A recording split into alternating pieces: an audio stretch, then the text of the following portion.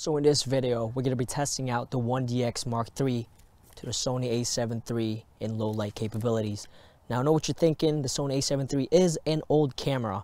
However, it's still pretty good in freaking low light. So I'm trying to see if the 1DX Mark III can match up with the Sony A7 III in low light situations.